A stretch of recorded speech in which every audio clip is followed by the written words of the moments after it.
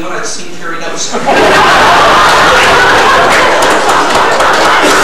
One of the problems is we have laws that would shut down oil. Paquin-Magnuson in the United States, which says that any nation that undermines the authority of the International Whaling Commission will be embargoed. There are sanctions, there are product sanctions, fish products into the United States. Great, the law is on the book, but Mr. Clinton refuses to implement the law for fear of upsetting the trade balance with Norway. So as long as money's on the line, trade is on the line, then laws really mean very little. As Maurice Strong said in an interview with the Financial Times prior to the conference in Rio, he said, environmental legislation must never be a barrier to free trade. And so how are we ever going to have change with that kind of an attitude? This most recent thing that I was in court with is a good example of the lengths that governments will go to defend their economic status quo. I left Halifax in 1993 with my ship, the Cleveland Amory, which is a former Canadian Coast Guard buoy tender, very similar to the vessel out of Victoria here called the Campbell, which I actually used to work on, so I was quite familiar with the vessel. And I set off for the tail and the nose of the Grand Banks of Newfoundland. And when I left Halifax, I had the blessing of the then Minister of Fisheries, Ross Reed, who said there wasn't anything Canada could do to prevent me from interfering with overfishing, and besides, it's a good gesture and I wish you luck. Those were his words. So I sailed out of there feeling pretty good. I got my own government backing me this time. Sailed into the tail of the Banks, 40 miles outside of the 200-mile limit, and what do I see? An armada of Canadian ships. I got 2 Canadian Coast Guard vessels, 2 Fisheries Patrol vessels, and so I tried to hail them. They don't answer. I said, I guess they're out here protecting the fish. So I started looking for some draggers. The first one I found was a Cuban dragger. I ordered them to leave under the authority of the World Charter for Nature. They agreed. They pulled in their net and they started leaving. Of course, you have to understand the Cuban captain's dilemma. He's looking at my big black ship and seeing a fleet of Canadian vessels behind me. Canada's coming after them. They're pretty guilty about this. So all of a sudden, a Canadian Fisheries Patrol boat hails the Cubans and said, you can put your nets back in the water. You have every right to fish here. And they put their nets back in the water. And I said, get the nets back out of the water. And they bought the nets back out of the water, and Canada said, put the nets back in the water. So finally I got frustrated, came up alongside, one of my crew members tossed a stink bomb onto the deck. But that was the end of putting the nets into the water because nobody could go back there because it smelled so bad. And so we left looking for some Spanish ships. Well, unbeknownst to us, there was a 21-man emergency response team of the mounted police on one of the Coast Guard vessels, and they head off after the Cubans who were heading back to Havana, and they begged them to lay a complaint against being a Canadian citizen. And after 2 hours of pleading, they finally get that request granted, and they go on board and they do a spectrographic analysis of the liquid that was in the container of the stink bomb, and they blow up the label on it and do all the police stuff.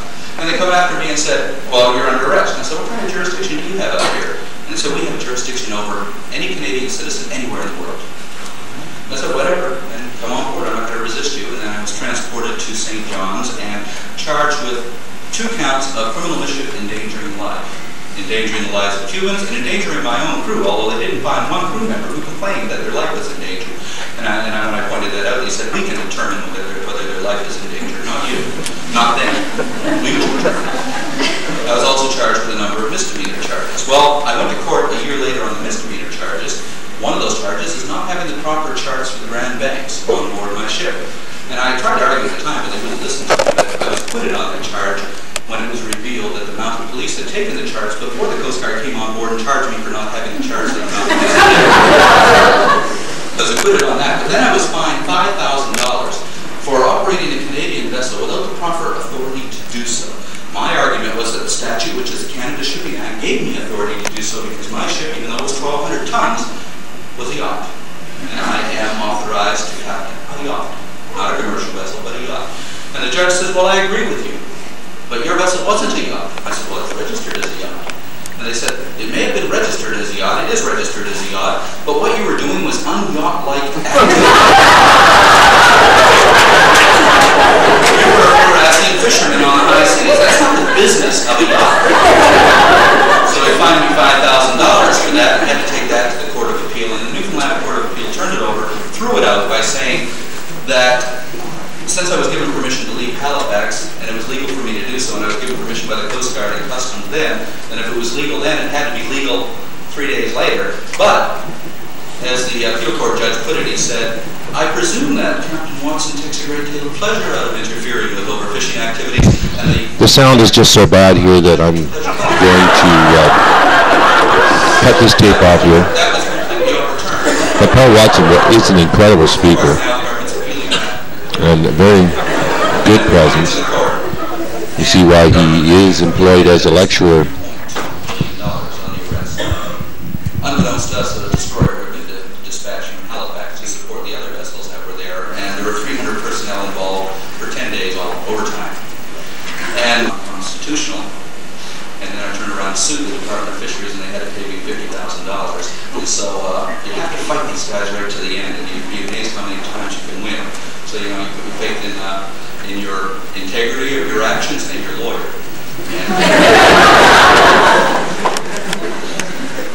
We have been involved with overfishing operations worldwide, most dramatically with drift netting fishing by the Japanese and Taiwanese, which has involved a lot of ramming vessels, and people pay their own way to work hard and take these risks.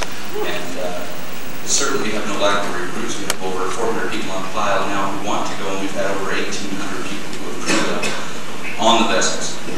So then he dropped 4 depth charges underneath of us. And I can tell you that was a pretty very crazy experience. One of those things goes off underneath your ship. Fortunately, this ship was a seismic research vessel, and it was able to withstand blasts. Well, we safely got it back after an 18-hour pursuit. We safely got the ship back into the Shetland Islands. And just this month in the Newfoundland courthouse, I was served with 2 charges by the Norwegian government. One, they're now charging me with ramming their warship. And I'm going, well, let me see. You know, I'm an unarmed yacht, went up to the north coast of Norway, took on your biggest warship, rammed you, and got away with it. I mean, what does this say about the Norwegian Navy? And second of all, I'm charged with putting out a fake distress signal. And I said, well, wait a minute. You just shot at me, you threatened to sink me, you depth charged me, you rammed me and ripped the front of my ship off. I think I'm in distress. I was trying to get a little attention to the British Navy here. And the Norwegians said, you were never in distress, because even if we had sunk you, we were there to rescue you.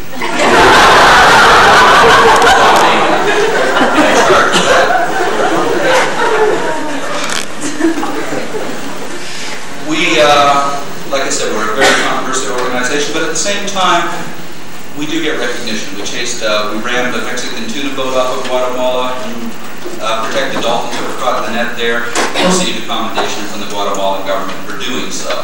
Of course, it's not the most democratic government in the world, but it gives them some sort of recognition.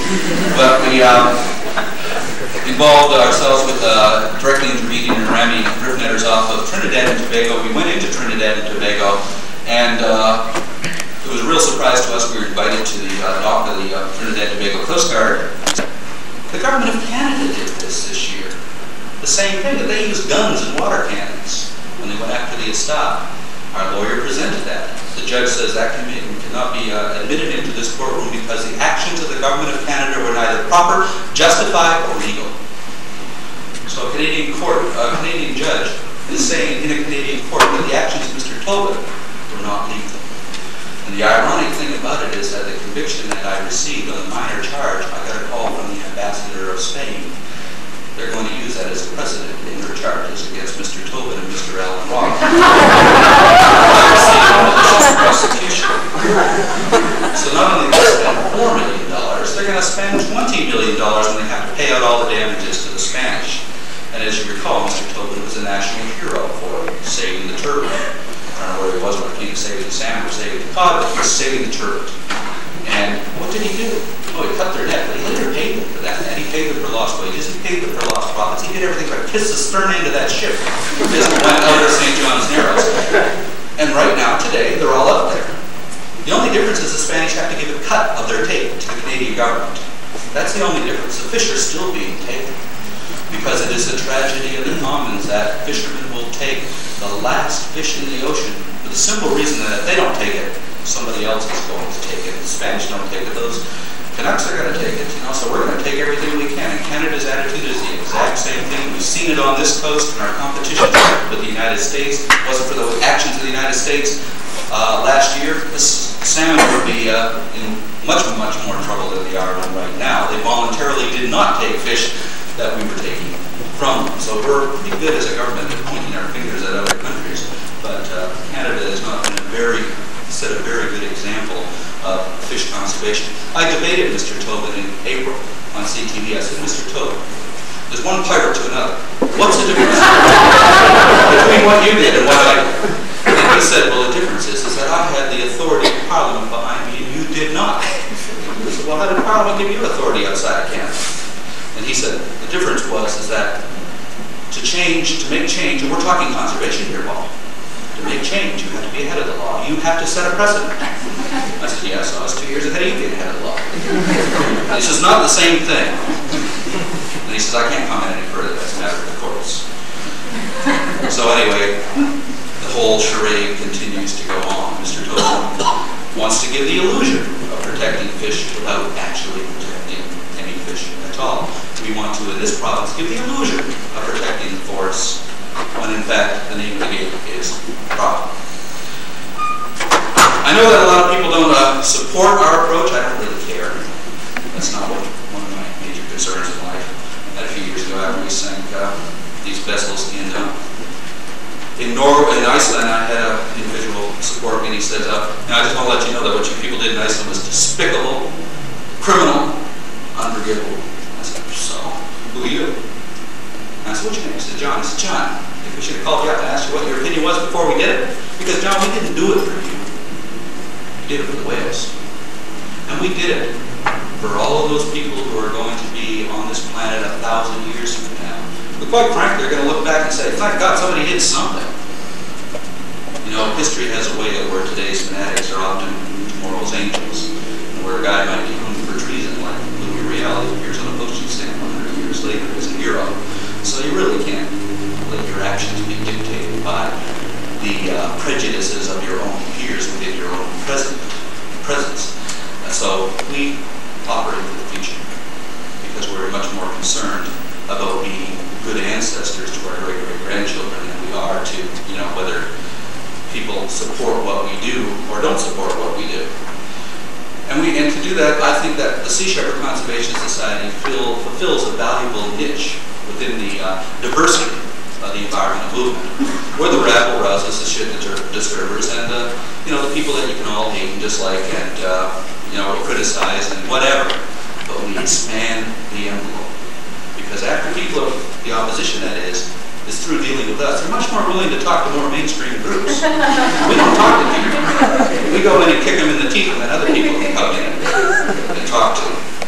It's the way we go about doing things, and at the same time, we have to operate within the context of the rules of the meeting. And although my ships don't carry weapons, we do have sort of weapons. For instance, when we were attacking the Faroe Islands, we defended ourselves from the Faroese police with our pie guns. So you load Boston. What we had was barrels of pipe that we got from the Department of Agriculture in the United States. You wouldn't want any of this stuff. It sits on our deck for two years. It doesn't decay. When you're trying to board the vessel and you get a 45-gallon shot of chocolate pie in the face, it's a deterrent. It stops you from coming in. And we stick bombs, of course, and butyric acid. But we're now coming up where we've got a new thing called pseudocorpse. This is what you train police dogs to find dead bodies with, and that can be very convincing when you toss that on the deck of a vessel. And we now have a submarine which we've painted yellow, so we've brought into reality the yellow submarine. It's called the Mirage. And it's interesting, when I got the submarine, I was criticized by a representative of the Canadian Navy who said, and it was quoted in the Vancouver Sun, what kind of Monty Python circus is this anyway? He said, well, the Sea Shepherd doesn't know anything about submarines. They're totally irresponsible having them have a submarine. And I said, well, wait a minute. Since World War II, we have ran more ships, boarded more ships, sunk more ships than the Canadian Navy. You don't have the experience or the expertise to presume to criticize whether we can operate a submarine.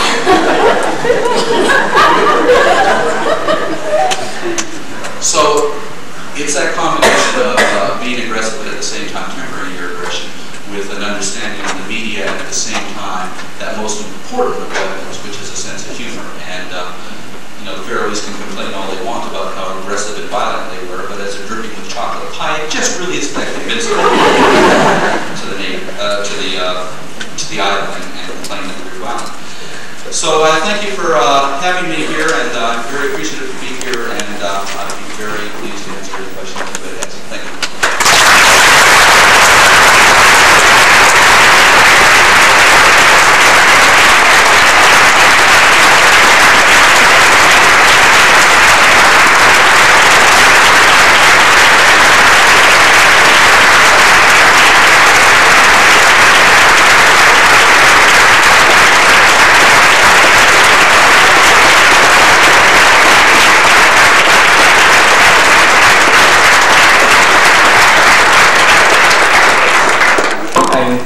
I'm taking what you said about doing what you do best, and seeing as we're mostly lawyers in this case, I was wondering who represents you and how you get involved on that level to work with an organization like Sea Shepherds to represents us legally? Yeah.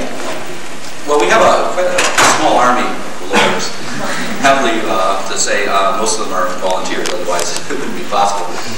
In the United States, we have the advantage, of course, is that lawyers have to devote so much time to nonprofits, so we take advantage of that. So that helps a lot. We have lawyers in Iceland, lawyers in Norway, and in Canada, in fact, this last case, it was Mr. Brian Casey, who is our lawyer in Newfoundland, who's originally from Victoria, but has been now living in Newfoundland for some time. It's within this movement. And you just can't go into this half-hearted. If you've made the decision where you're going to put yourself in court, then you have to have the best defense possible. And for that reason, there's certainly, I don't think, going to be any lack of need for good lawyers within the environmental movement, especially as things deteriorate into the future. I think we realize that 100 million buffalo were removed from our plains within 80 years. 75 years of careless logging has left us with only a few trees standing. If you were given the legislative powers, what would you do to first steps to fix up our salmon industry here on the coast of British Columbia? I think the answer to that is very simple. Both for the logging industry and the fishing industry, you could solve both of those, the problems there both very easily by simply restoring traditional fisheries and traditional forestry. That is, get rid of McMillan Blowdown. Get rid of every major corporation that's out there raping the forests and the oceans. Get rid of BC Packers and Jimmy Pattison's fishing company. These are maximum profits to the minimum amount of people with the fewest number of people employed in the industry.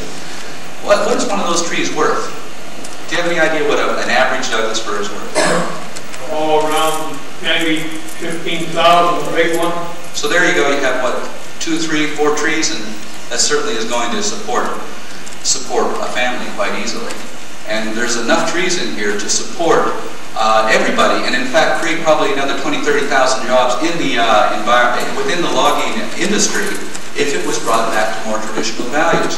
And that's what we have to do. And I know it's a radical solution, but it's the only thing that's going to work, because you cannot have this maximum exploitation for maximum profit in the shortest period of time, employing the least number of people. It has to be the employment of the most number of people for the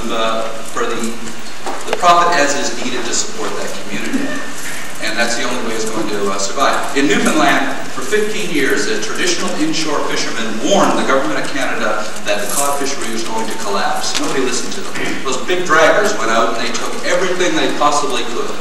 And that is what has destroyed the cod fishery. Of course, if you ask the Department of Fisheries, the seals ate them all. Well, there was once 30 million harp seals and certainly no shortage of codfish, so I don't really understand the logic behind that. But, you know, human beings have this incredible capacity to rationalize and justify everything they do and blame it on somebody or something else. And the fact is that there will be no future in this province, just as there is no future in Newfoundland if we continue to abide by the policies of the Department of Fisheries and Ocean and by forestry policies that are here. And the solutions are very plain for everybody to see. We just have to take the lessons of Mr. Schumacher and understand that small is beautiful, and simplify, simplify, simplify, and get down to basics. Next question, are we ready? Yeah, I kind of find it interesting that in this conference there's a lot more opportunity and time to question Mr. Paul Watson than CEOs of major corporations. Not quite sure why that is, but I have a question anyways. So I want to ask what your feelings about Greenpeace are at this point in time, about what they're doing, and how that goes along with what you were saying about throat cannon within the environmental movement. Because I don't know, I've read and heard quotes from yourself about Greenpeace that kind of contradict what you were saying about that. But yeah, just kind of interested. Greenpeace is part of the diversity of the environmental movement. I've got no problems with Greenpeace as long as Greenpeace leaves me alone. But when I'm attacked, I attack back. And back in 1986, after I appeared on the Dave Barrett show, and somebody flew in a bomb threat to protest my violence. And they had to evacuate the building. And while I was up there, a reporter put a microphone on me and says, "What's your reaction? Greenpeace just condemned what you did in Iceland as an act of terrorism." And I said, well, you know, I didn't want to really get into a pissing match with Greenpeace, so I said, I don't know, what do you expect from the Avon ladies, the environmental movement anyway? Well, they never forgiven me for that. I can be called a terrorist, but, maybe I get too close to the truth on that one. I've been quite willing to work with Greenpeace over the years, and I've always found it very strange, as one of the original people in Greenpeace, that Greenpeace promotes harmony throughout the world between nations and peace within the environment, but it can never seem to make peace within its own family. And until that happens, then there's going to be that animosity. As you're well aware, the most vicious feuds are family feuds. And the people who first began with Greenpeace and people who are with Greenpeace now and everything, it's all one family. I mean, I'm still Greenpeace. I'm a lifetime member. My number is 007, which means I'm the 8th member because Bob Hunter's was 000. But, so I am a lifetime member of Greenpeace. I'm quite willing to work with Greenpeace, but I will, when I am attacked as for my approach, then I'm going to defend that approach. Like, for instance, on Wednesday night, I was presented with the United Nations Association of Canada Award, the Eugene Rogers Award. They called me up and said, "We've selected you to receive this award." I said, "Oh, thanks. It's going to be very helpful because I'm using the World Charter for Nature as my defense, and this is a UN award." Well, the next day they called me up and said, "Well, we can't give you the award." I said, "Well, why not?" And they said, "Because Paul George of Western Canada Wilderness Society said you don't deserve it," and they vetoed it. And I said, "Oh, well, it was a little embarrassing since I've just put out a press release saying that I just got the award." So what that means is the UN has told me that they can't give the award to anybody this year because it wouldn't be ethical for them to give it to somebody else having already selected me to be the person to get it. But see, this just shows you the kind of intolerance that you have within the movement. Frankly, I couldn't give a damn if I got the award. I was nominated for the BC Environment Minister's Award here a couple of years ago, and I said I had to denounce it before I received it because I said, I can't take an award from the Nature Destruction Party, and I will not. And of course, Mr. Kishore said, "Well, we wouldn't give it to you then." I said, "Well, why did you send me the nomination?" Well, he said, "You can't expect me to read every letter that comes in front of me that I sign." But I can proudly say that I have never won an award. And the day I start getting awards from corporations and governments is the day that I retire from the environmental movement because I will not be fulfilling my niche within this movement. You have a question right here? Yes, Paul. A couple of years, about 1989, 1990, we started building trails in the Malvern Valley around the Parramatta there. In 91, the government's changed. There's a major war about road building. And we got corporations to slap injunctions on us, like, which I'm sure you're familiar with, most people aren't. There's civil lawsuit. Now, 4 years after, we still haven't gone to court. We still have this harassment case on our hands. And to build up an organization grassroots-wise, again, when those pressures are going on, we've got this government that's got a better media machine than ever has been assembled probably in North America before, working against the environment, against nature. I guess I got a question to throw at you, and that's, how are we going to get these lawyers, and how are we going to get this coming forth again? How do we get lawyers on board? How do we get the sexy, scandalous, violent sort of image coming forth so we can sort of catch people on the wave, so to speak? Well, I wouldn't advocate the use of violence, but you can certainly utilize the illusion of violence. But how do you get lawyers? Well, you ask people and you make your presence known to the legal community. There's a lot of people people in the legal profession who are certainly willing to donate their time and their experience and their skills. At the same time, you're going to have to be expected to pay some lawyers too, because they have to make a living also. And there's, you know, one thing that the environmental movement, the conservation movement, even the animal rights movement talk about, you know, is that they never have any money. Bullshit, they got a lot of money. And they raise a lot of money, and they can afford to use lawyers when they need. There's a need for lawyers. And it has to be understood within the conservation movement that lawyers are a tool just as much as I use a ship as a tool, or anybody uses whatever tactics, education as a tool. It is a tool and it has to be used. I think that the Sierra Club Legal Defense Fund is certainly is an example of just how successful that approach is. And here you got an organization really that supports that approach almost exclusively.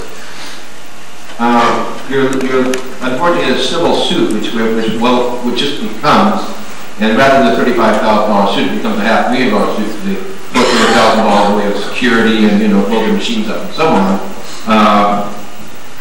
I guess the whole thing is just the frustration of working against these powers, which I think maybe it's just to tell everybody that's what's going on, folks. Maybe that's it. Maybe it is a matter of getting people to come on board and go seek out lawyers, do that. But when you get something like a 3-month trial coming forward, that's enough to take any lawyer that's worth. It's going to knock any lawyer out of schedule who wants to do this good faith. Really put $10,000 worth of energy up. But when you come to that type of $500,000 sort of legal fee, you got to have Hollywood on your side of it. Well, then you can recruit Hollywood. I mean, they're always. That's my question. They're always doing it. But a suggestion: if you're going to get involved in that kind of action, where the civil suits are going to be laid against you, then I would recommend that you become a stone. Just don't own anything. And let them sue you for anything they want. You don't got the money, you don't have to pay it. Okay, we'll go on to the next question then over here. I'm one of these terrible human beings, right, that apparently doesn't have any sense. I made up of 17 trillion microorganisms. I'm part of the biosphere, right? Now the thing is, what is all the ripping and tearing of the material world, right? Feeding one another to loan sharks and dragging one another before the legal authorities argue about it. You know, the thing is, every country wants about a flag of convenience for bloody laws so you can do what the other country won't let you do. Is there a question? Canada has a flag of convenience. We have a tuna fleet because we didn't sign the international tuna agreement. So we have a question for Mr. Watson. The other thing is, we need some answers and solutions. Never mind. We heard how great he is. You know, he has some sense. I'm not taking fault with anything that's right. Anything anybody does is right. But the thing is, he's talking about divide and rule and the big family squabble. Okay, I think we're going to move on to the next question. Everybody in the planet is related to me, including your enemies. You're right. Right? Now, what is the family squabble about?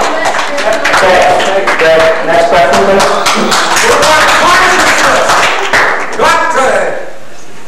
Everybody should know about the environment or no. I mean, I've been wasting my time. I've got to come around. Thank you. Well, the cattle problem all the time to get you back on track. I hear your thoughts, Mr. Watson, on indigenous people's whaling. Totally opposed to it. The Makah want to take whales. Traditionally, they never took any gray whales. They took humpback whales. The gray whale is just a year off the endangered species list. Is now running a gauntlet from whaling by the, sort of whispering to each other, not really reaching anybody at all, maybe any difference at all. I don't see anything wrong. For instance, I'm criticized a lot for, how come you have a diesel burning ship and not a sailing boat, which is more environmentally sound? Well, I can't catch a whaling boat with a sailing vessel. I have to make that compromise. I have to use a ship that's going to be effective for me. Otherwise, I'll be just sailing around chasing boats and never getting anywhere. I might have a good time, get suntan, but I'm not going to really accomplish anything. And so you have to, I think, use those tactics and the tools that are provided by the dominant culture that we live in. We live in a media culture. And in fact, we live in such a media culture that reality is now confused with fantasy. I mean, I hear people talking about, one fact I think it was illustrated by that, it was a commercial for one of the networks in the States where the guys are talking around, the guy needed a lawyer, and he says, well, I know the perfect lawyer for it, Matlock. And see, people believe that these people are real, and then they begin to, so fantasy and reality become so confused that I don't see it any other way around, but operating within the context of that culture. I guess my question is, do you have a vision for the future? I mean, I presume that you wouldn't like to see that the way it is forever. If you're looking at thousands of generations down the line, or do you always see... Well, I'm hoping we will evolve. It's just a matter of, I see that now, what you're saying, is this is the action that you see as most efficient or effective for whatever. Yes, I know, like for instance, People for the Ethical Treatment of Animals, which is an animal rights organization, which is trying to promote an ethic that they very passionately believe in. They are using, for instance, they have models who are posing nude on billboards and in New York and places, and then the thing is, I'd rather go nude than wear fur. Well, it's a way of, these models have offered their skills, their abilities, their talent to getting that message out, and in the best way they could possibly do so. Now, people would criticize them for doing this, and Claudia Schiffer takes her clothes off, which she's not really exposing. Well, I guess she is. But anyway, the thing is that when she does this, people criticize her for exploiting that, but at the same time, that's her business. She's exploited all the time, but now she's being exploited in a way that she's getting something that she believes across to the public. And, you can debate back and forth on the morality of that and everything, but the long and the short of it is she is being effective. Or she could be effective any other way, within the context of what she does. Your time for one more question. You seem to take great pleasure in hurling Boston cream pies at opposing groups, and you also take great pleasure in hurling the proverbial pie at the legal system of the Canadian government and having them incur $3 or $4 million in expenses. I didn't cause them to do that. I was wondering if you could comment on what initiatives you've taken in the spirit of cooperation as opposed to the... Well, you're right. I do take a great deal of pleasure in throwing pie at police officers, but I really can't take responsibility for the government spending the money. I think they do that on their own. I'm not responsible for their waste. But as for what kind of initiatives, we approach this in many different ways to try and find solutions. For instance, in Scotland, when they were killing seals there, what we did was we had a lot of dramatic confrontations, but what we were able to do because of those dramatic confrontations is raise the funds to purchase the island where they were killing the seals on, and so we were able to, to make that a seal sanctuary by doing that. For instance, recently we put up a reward in Yellowstone National Park for the apprehension of the person who killed a gray wolf a few months ago. He was in fact just found guilty yesterday. So we work within the context, we work with different regulatory bodies, like for instance national parks in the United States in that respect. And one of probably the most positive solutions that we've come up with in the last 2 years is we found an alternative to the Canadian seal hunt, which is a non-lethal, cruelty-free alternative. I found a couple of years ago, while I was on the ice, that baby harp seals lose their hair, and that would be freely brushed away. In fact, you could actually pluck it out and you get 60 grams per seal of harp seal hair. Now, these hairs are very hollow and retain heat inside of them, and therefore are ideal insulating fibers, better than eiderdown. We've now contacted a company in Germany, Kirchhoff Bettwarenfabrik, or Kirchhoff Bedding Company, that has developed a bulking process to use these hairs, and we will be able to then you make bed comforters and sleeping bags out of harp seal hair, molted harp seal hair, taken from the seals after they've been weaned. And this will create a high-end product which we've predicted will sell, or determined will sell in Europe for about $1,200 per bed comforter. And so there you have a product that can be obtained from a few seals, which can sell for a lot more money than what they've traditionally been doing, because all they have right now for a market for seals is their penises for the Taiwanese voodoo medicine market. But, so these are the kind of solutions that we are finding. We also came up with a solution to stop dragging off the Grand Banks of Newfoundland. We suggested this is the Canadian government. Of course, the Canadian government isn't going to implement it because they see in the future fleets of Canadian draggers back out there after the cod recovers miraculously. But the simple way to stop draggers is to go out there and sink every derelict dragger you've got, every ship you've got onto the Grand Banks. Nobody's going to be be dragging the bottoms with all those wrecks there. And at the same time, you're going to provide a very valuable habitat for fish recovery within those wrecks. So it's a positive solution. So we do try to come up with positive solutions to these problems, and that I think is one of the most important aspects of what we do. But of course, it doesn't get the same kind of public attention because it doesn't have those elements which I mentioned earlier, which make it story. In the interest of time, I'll have to stop questions there, and I'd like to ask everyone once again to join me in thanking Mr. Watson for participating in this year's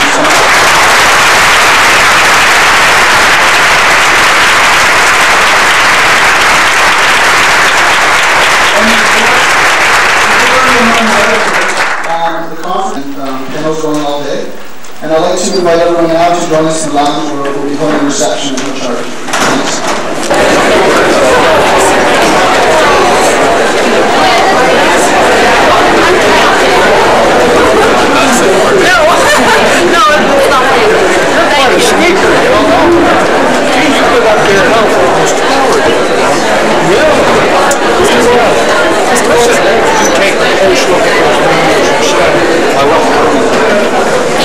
Mr. Watson, I put Mr. Textbook. I sure like that uniform.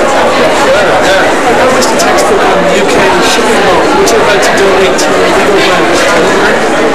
Where should I contact you? Nothing of that sort. Pick up one of them. Do you know anyone individual I'm on contact? Oh, sorry, it's not a donation, but maybe you can read it down. Oh, right, thanks. Okay, I'll let you know. Yes. I'll send you the question.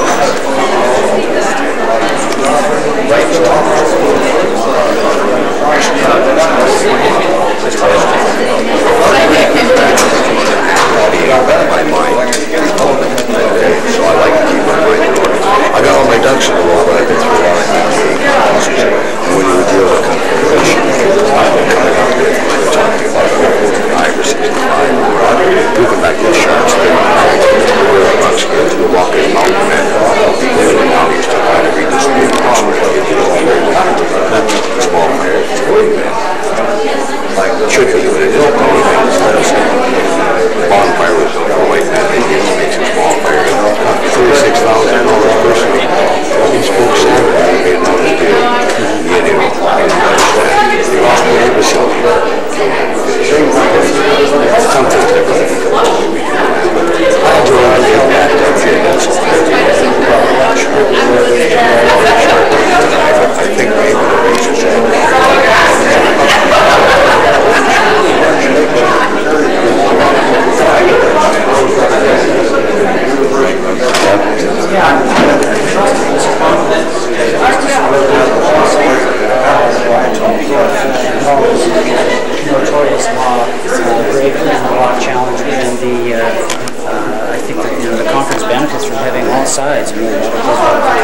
here, and people disagree with some company practices, the government's represented, the environmental groups are represented, and the environmental lawyers. So it's in the spirit of the controversy that surrounds the law. This has been going on for a few years, this conference. The conference has been going on for several years. It's growing in popularity every year. And I think one of the reasons is because of the wide range of speakers and issues. Is there really an interest in so body here and the UVic, more environmentally in tune than other places, and the conference like this goes over these issues? I think Victoria's a very, very good place to hold this. In addition to Did you kind of grasp the university's environmental law? The law practice is very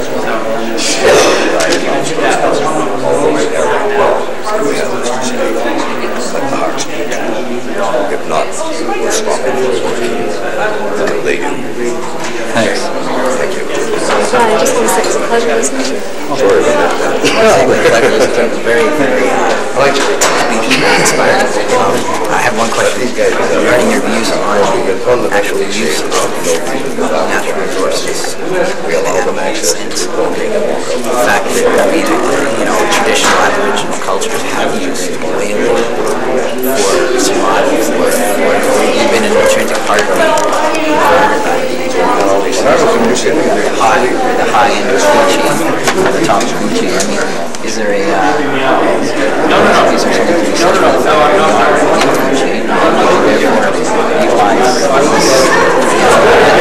Well, that's fine. Like, for instance, somebody once asked what was the most healthy population, for instance, for the continent of Australia. And an anthropologist once answered, he said, well, that's very simple, 300,000 Aboriginals. And what he meant was people living in a traditional sense. But you cannot have both. You can't have 6 or 7, 8, 10 billion people and continue to live in that traditional sense. That problem has to be solved. For instance, if every Canadian exercised the right to hunt, within a year you'd kill everyone, because it's only a small minority killing moose, for instance. If everybody in Newfoundland, for instance, wanted to kill a moose, how long are the moose going to last? So we have to recognize that just because there's a right to live on the land, it's not practical to do it because of... Because I just see the population problem being the key, because I mean, you look at the amount of natural early, I mean, early in North America, I mean, the fact that there was a huge amount of natural resources, very, very few people, and that would be that's your point. Yeah. Well stated. Just the fact that the much less people and there is an ability. It is the most significant problem on the planet, right? Is human population. Okay, great. Thank you. So the media is after you now. They're going to trap you for tomorrow. You got to say something really damaging now. You got quite a reputation to uphold. Keith Wells. Mind if I get a quick comment? Sure. Great. Well, that's bullshit media.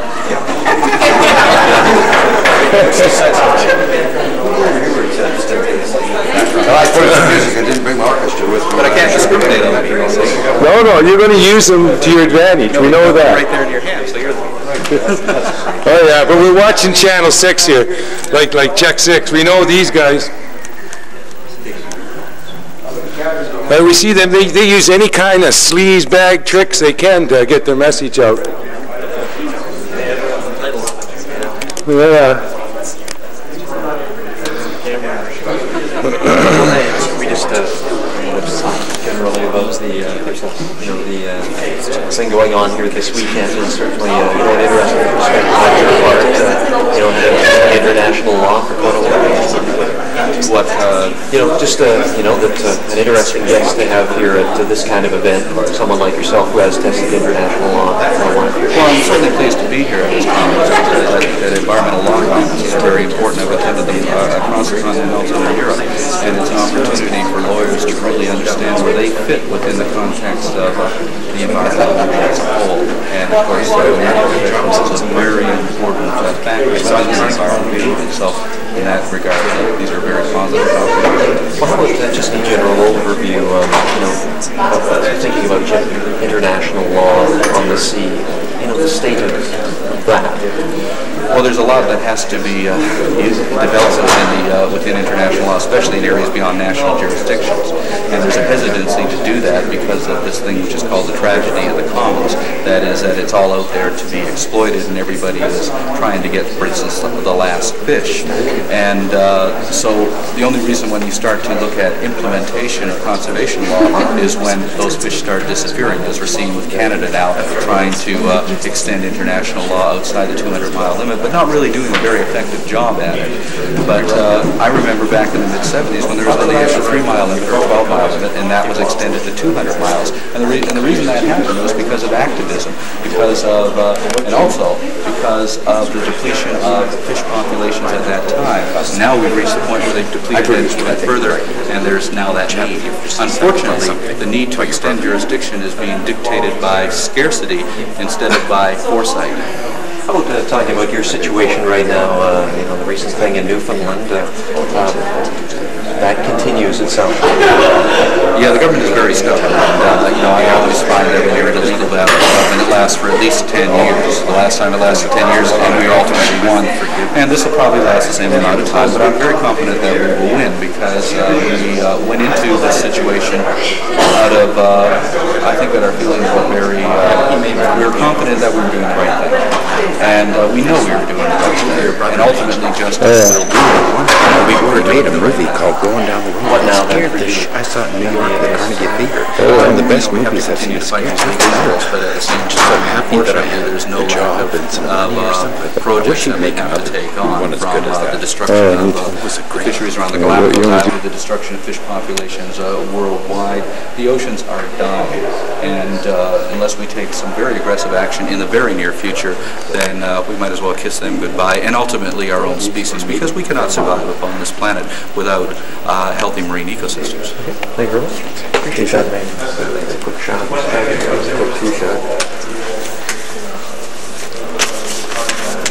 So, where for you personally after this? Is it back to California? I don't really know yet, right? I might go back to Newfoundland and serve the rest of the sentence to get the conditions removed from the thing, and then I'll continue to appeal it. And so you are only a few days removed from Newfoundland. Is it Wednesday? Was it? Friday. Actually, the Crown tried to stop me at the last moment by saying that 2 citizens from Newfoundland had signed $5,000 sureties to release me. They did that at 3:30 on Friday, and fortunately we got them. In fact, the head of the Inshore Fishermen's Union came down to do one of them. And so 45 seconds to 5 o'clock, we got them in there, they signed it, and I was out. But they tried everything they could to keep me out. Thanks for your time. Thanks very much. Is that Filler Legalization called Certified? Wow. Oh yeah, we worked with them very closely. Was it Yvonne Chenard started that organization up in Patagonia? No, this all right. One time started. I think I assume it will be because it is in so far. That's a good organization. Good.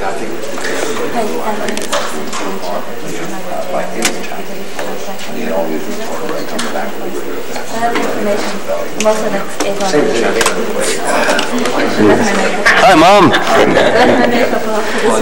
What's your brother doing now? He's actually my first cousin. He's not my brother. Your brother. No, he's my first cousin. But that movie, I mean, He's still making movies. Yeah, but he made one about the Matterhorn. I thought it was stunt because Yeah, it was. But they're going down the road. I mean, we had a low budget during the country. Every young kid should see that. Just makes you realize how poor, just that it was a trap. How about putting that on camera? You were quite emphatic about that. What's your name? Yeah, my name is Chet Johnson. I was a pilot with American Airlines, and I was a layover on New York, and I went to the Carnegie Hall Theater, and I saw a movie that still shakes me up when I think about it today. It was Don Chabib's Going Down the Road, and I was so shook up for about 2 years, I just counted my blessings, and I felt for those poor young kids, and I think the movie was a masterpiece, and I think it's time you came up with another one, Don, and keep up the good work. Was in Korea living with us there, and he's talking about how in third world countries, how the industrialized countries try and enforce their new environmental standards, and obviously they want to get industrialized as quick as possible. So they find this is quite ridiculous that they should be continually doing, like, improving, upgrading these more expensive environmental practices. how can you explain to them that this is the best way? Well, the developed world has to come down to that level, not the developed world. And also just because what people are doing in the developed world is wrong doesn't mean that the non-developed world, or what is called the non-developed world, should emulate that by doing something I know, I'm trying to say to him, you don't want to emulate us so much, but it's... It's like Gro Harlem Brundtland, who's called, the Green Queen, for instance. She's always pointing to third world countries and say, do this, this, and this, but don't do what we do, because we're a Western industrialized country. And how do you explain to them when they see these riches of the West? Well, the riches are only temporary, and that's what you have to really describe it. Sure, it's a temporary thing.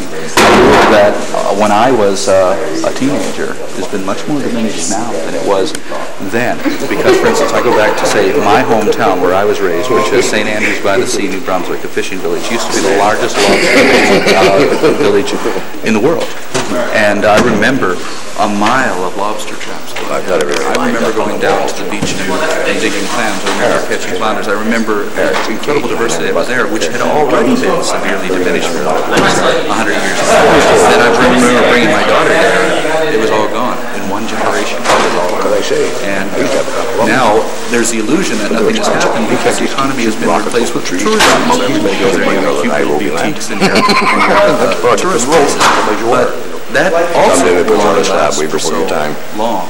And we've seen these communities okay corral, and they can't tell me we did diminish it. No time to shooting above my head. It seems people just refuse to look at the lessons of history. It seems they just continuously do it. It's frustrating. Since the stage of life and duty is graced by the value of those who have disgraced themselves and trying to represent the human race in low council. So when that Indian attacks, I met him in the desert. 2,000 miles away or over here. I swear you can't tell if you were to blind somebody put them there. They wouldn't really recognize they're in any place different. Everything is becoming to look exactly the same thing. The same Wendy's, the same McDonald's, the same this, the same this. And so we're losing that very valuable diversity. And at the same time as we're losing that diversity, it's manifesting itself with cultural separatist movements, so that everybody says, well, we're losing this diversity, so therefore within inside of us there's a need to preserve that which is different. And that's why you're having this all over the world. It's happening, Quebec or Bosnia, whatever, is that you have to preserve that, because basically human beings are very tribal-oriented, and subconsciously I think we're really rebelling against that forced unification, global unification, even though ultimately if done right, it could work. Yeah, so I guess diversity in everything is the best. Yeah. How much are you speaking? How many talks do you go to? Well, I teach at Pasadena Arts Center one semester every year, and then I do about 30 university lectures a year. Yeah. And that's because I don't work for Sea Shepherd, so that's mainly what I do for a living. All right. I wanted to say, my name's Corinne Henderson. I received a call from you to say thank you very much. I got an A on my presentation. I used a lot of the same techniques that you did. I used cute pictures of seals and other seals, big faces close up. But I also took your advice and taking, I guess, advantage of my own talent and heading to study ethics behind seals. So many personalities, same thing with all. Oh, you're getting yourself real can of worms on this one. Because everybody's so convinced that what the problems are and what the solutions are. And it's so complex on so many levels. For instance, Mark Small, who's head of the Sealing Association, the Atlantic Sealing Association, he's lobbying to return sealing, but he doesn't really want to return to sealing, because if he does, then he's out of a job, and he's got a very high-paying job. So there's this illusion of trying to bring the seal hunt back. Mr. Tobin doesn't want to bring the seal hunt back, but he has to tell Newfoundlanders that he does want to bring the seal hunt back. And I'm convinced there won't be a major commercial seal hunt because there simply is no product. And people are pragmatic, and they're not going to go killing off the seals just, to kill them off. What I'm afraid of is, if your proposal goes through, is that it's going to not be an alternative, but just another way of exploiting. That wouldn't be acceptable, because one of the reasons, they tried to get around me. The sealers went to the company and said, well, we can provide that, we don't need Sea Shepherd. And the company said, no, we have to have a guarantee that this is cruelty-free and non-lethal.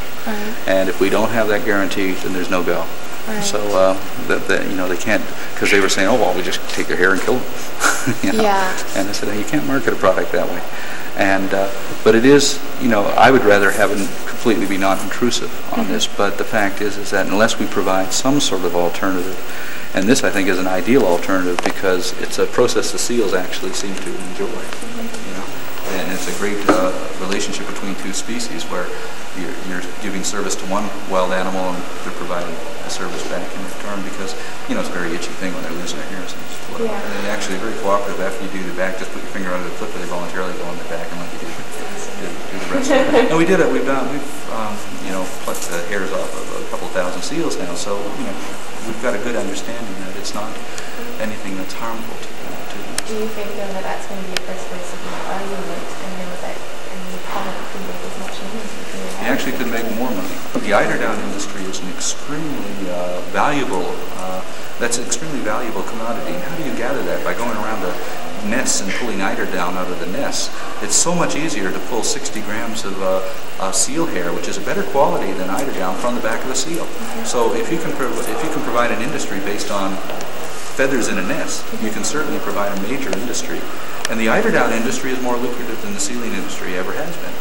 So therefore, if you look at it from that point of view, you're looking at a very positive possibility here. But the Canadian government won't do it. And the reason the Canadian government won't do it is, one, they can't see how seals can be killed in this, and they want the seals killed. And two, the idea is coming from me. Three, I don't think the government ever wants to find anything that's a real alternative. You know? And so now they're talking about killing 300 seals this year. Well, they're tied up with the law of the government, right? You know, and then of course the laws that they're tied up in are, you know, off of the divers' laws in the Bible is, you know, I mean, can we put butter on a roast beef sandwich? You know, the laws are in the way.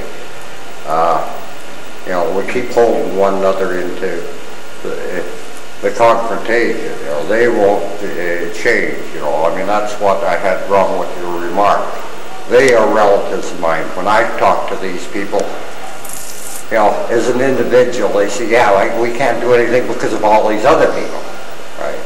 You know, so the thing is, well, you know, I'm looking at really is that we're fighting economics and not. Well, the thing is, I was in the environmental movement before you started. Okay. You were born before. You know, but the thing is, of course, they shafted me because I said, you know, okay, what is all this pollution got doing, right? You know, going down to the cities to feed one another to loan sharks, to argue before the courts, and rip and tear the material world for monetary gain rather than making the planet a better place to live. But that was far too radical at the time because they still owe $1 and nonsense. They will always do. I mean, because the cost is the cost. The cost of smelting aluminum is 1,800 kilowatt hours a ton. It's fluorspar miners long. There's lots of it. The value in it is fine, right? But the thing is, most of what is being produced, everybody's throwing out with their little laminates and all that, a teaspoonful of aluminum every day by the tens of millions, and it's a liability. Now that is poor economy, right? And you certainly it's just another environmental mess, right? I just wanted to Thank you. Are you going over to the reception, Ben? I'm trying to get there. Yeah, well, you should just head over. Well, the people have all gone over to the refreshments, and John Curry and I are the last ones to leave. Is Jonathan and David, One Earth, communicating. We're on the job.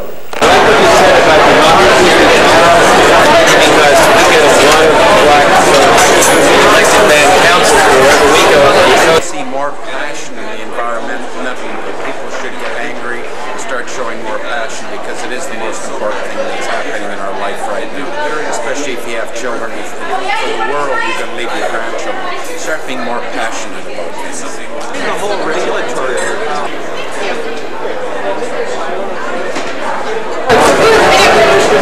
Yeah, check out the list of sponsors. Let's backtrack on that and we'll freeze frame it for a minute. So here's a list of the sponsors. BC Ministry of Environment, Lands and Parks, the Notary Foundation, Van City Enviro Fund, Monday Magazine, That Porno, Magazine Monday? Why would they sponsor an environmental law conference?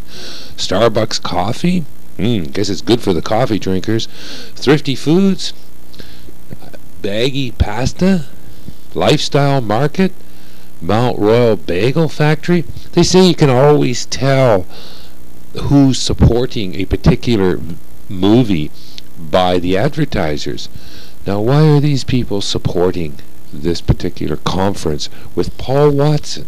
Do they in fact know what they're doing? Let's maybe give them the benefit of not knowing what they're doing.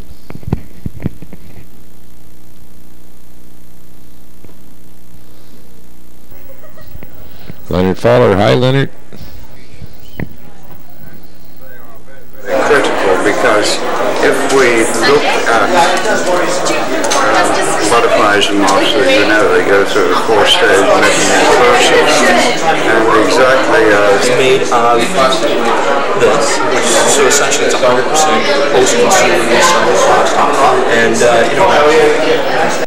I saved you for the last because I'm running out of film, and I'd really like to hear what you have to say about what's going on here. Well, I think Paul Watson is a gas. He's just amazing. I'm so happy. Are you going to go join him in the high seas? Don't be ridiculous. He's got a terrific waiting list. Anyway, I wouldn't have. Oh, I bet you he needs competent people still. Oh, you're. They can always use more. You're mocking me. That I felt was morally right, then I want no part of this country. As far as I'm concerned, when Monday comes around and they vote yes, I'm over it. You know, this country is right down the middle, and it would be funny to see everybody moving I want to see British Columbia as its own country. Well, the guy from Macmillan Blow did. That's exactly what they do, and they do it. Then they said we want to make sure that we're green because our customers want it. So we were in Europe. There was one in front of the Because all those little things that you like to notice in the mirror with yourself or in a camera, it just wipes those blemishes away. You can't do it with my guitar. You don't know what you're faking. Because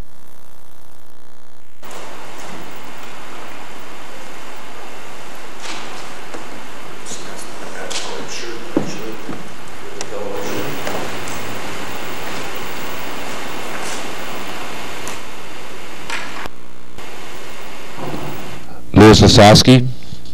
Hi, Louis. Hi. You should grow a little more hair there.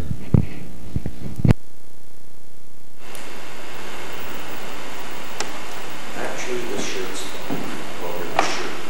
Actually, Louis, I'm recording it, and you can always go over it, right? So. Well, you're recording. I have to keep the camera on anyway to keep it on TV. So. All right, I'll do a little run. Oh, 1 second, Louis, just before you start. Let me show you. It's a pretty nice sound. You don't hear any cars. Can you really... Try again. Go. Good evening. Out there in TV land.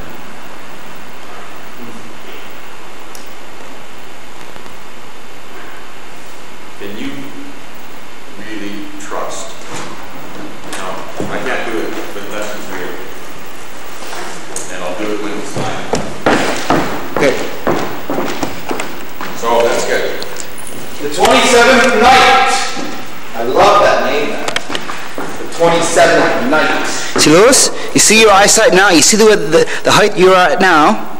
You're still on now. What I'm going to do, I'm going to leave and just stand up, because you're going to be standing anyway. Practice, and then you can rewind it and see how you did. It's very good to watch how you actually do it. So I'm going to leave you by yourself. Okay, please. Stand up. I don't really need to do this. I could talk back to this mirror image of Louis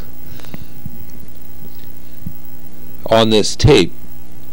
And here he is practicing, and he's about to say that he can't do this in front of himself, that what we need is a live audience.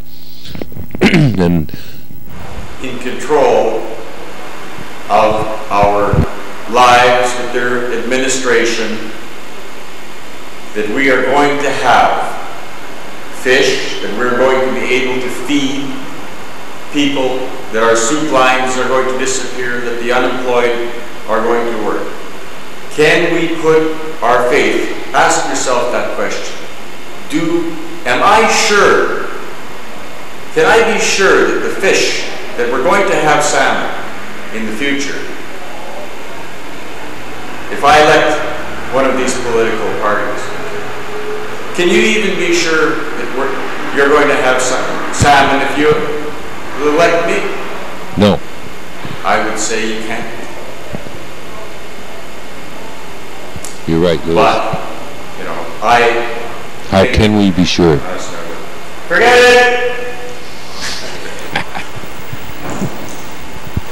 I just love this way of reacting. So how can we be sure of survival? I think that in this instance we have to go back to creation, that there is a purpose. No, I can't put. That we have an intelligent universe. Right now, look into the TV set. Talking to a camera. Okay, no, look, from now on, look into the TV set while you're talking to me. I've got to get. Look into the TV set. So that I am. You know, I know the audience is there. Yeah. The audience is there, perhaps. Tonight, you're going to Shaw Cable? Yeah, this is going to be difficult. Actually, it's more difficult than I thought. What are they? Yeah, I know. That's why we need them like one-on-one, or here is even better. And you realize that when we're gathered here and I film what's happening here, I've got to kind of give everyone a chance. Or it's the way I film. Okay. It creates a whole feeling. Well, the thing is, I can't trust the political parties. Yeah, I know. Or the infrastructure in place. I can't trust I will not. There's no way I can put faith in the present established way of doing things that we're going to have salmon in the future. There's no doubt to me that if we're going to have salmon in the future, we are going to have to get together now and do it. Now, we can get together now and do it if people want to. You know, the unemployed, all the people that want to work, all the unemployed people, let's get together now. We can meet down at the old Salvation Army building in town. And we can see how we are going to do it. We've got some ideas. We've already been putting some of them in practice. We've already sent 2 crews out to work on the Fraser River. Now, the thing is, we can get together with everybody, get to work on it right now. I'm pretty sure the inspiration will spread and we'll get the public support we need to do the job. It's just a matter of making that decision. The decision has been made. We're not going to rely on the election. We're not going to rely on this political machinery to do the job because they are not reliable. They can't be trusted. Or perhaps they can be trusted, but the thing is, I wouldn't trust them. So, are you going to participate in the filming of tonight? Do you want to trust them to? I'm going to try and get a message over the media tonight, and maybe we can reach enough people, and we can get something started immediately. And it's going to take all of us, everybody's little bit, and we'll get it done. So you're having you're inviting all of the candidates here for like a powwow, I guess, on May 22nd. May 22nd. I don't know what's going on in the organization or stuff. But we're definitely making some moves. Get off your butt! 90 seconds, Lewis, come on. 90 seconds, come on, this is it. All Canada's watching you right now. 90 seconds. Can you give me 90 seconds? There's not the right background for that. But listen, I'm going to rewind it. You can just sit back and watch it. The last couple minutes we're okay. And then, okay, I want you to watch it and then just kind of go away and don't... Run the last little bit out.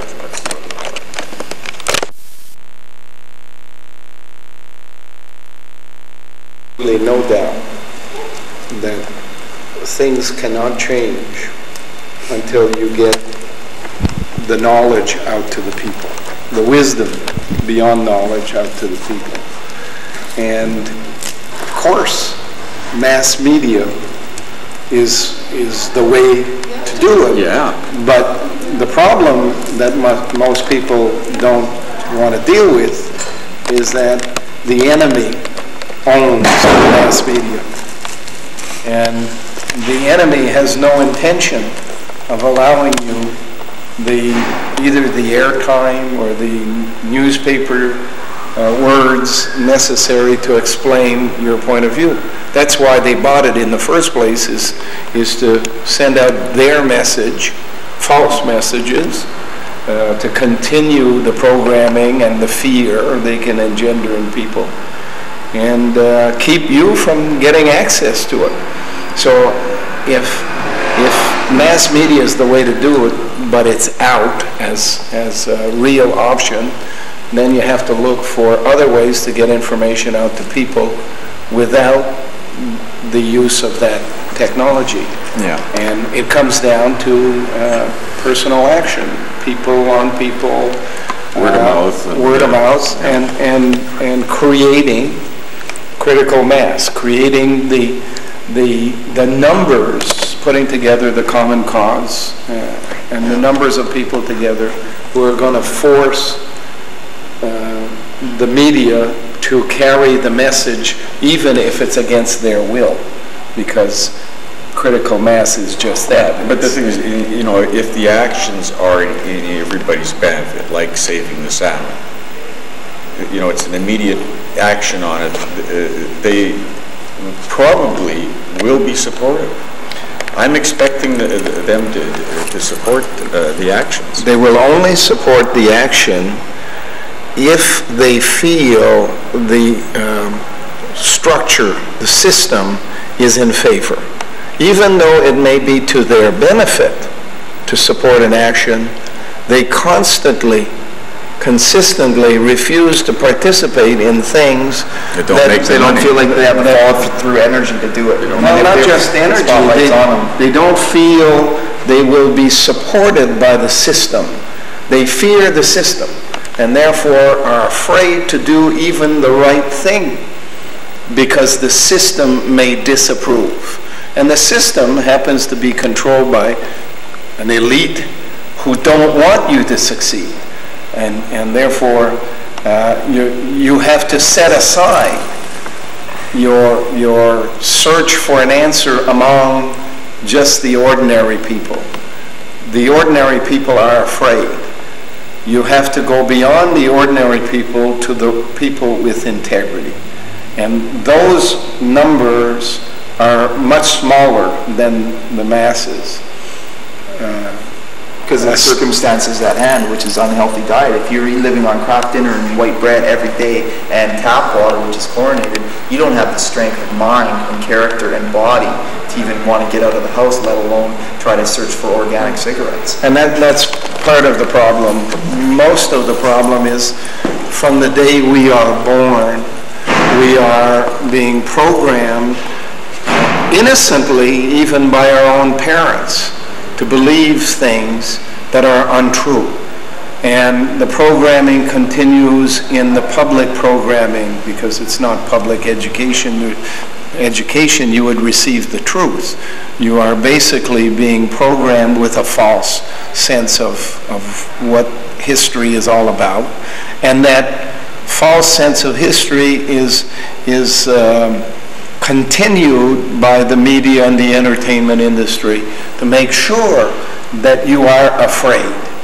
And the difference between an animal and a human being is free will.